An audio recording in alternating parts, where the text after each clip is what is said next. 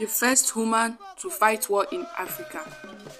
Queen Idia was born in the 15th century in Uzegudu, now Edo State, and was married to Oba Ozoluwa. Her son Osawe was crowned Oba of Benin Kingdom with the title Ezige, and he reigned from 1504 to 1550 AD. Igwo Iyoba was built for her in Lower Uselu. Till date, it serves as the final resting place for every Iyoba.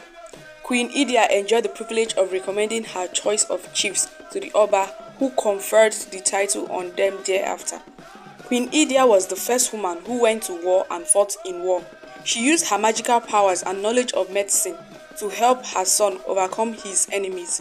She was one of the best known female soldiers ever from the Benin Kingdom. She was a fearless army general who led the armies of Benin on several successful battles. One of such was the Idia War of 1515 to 1516 AD that was won by her army, who fought very bravely.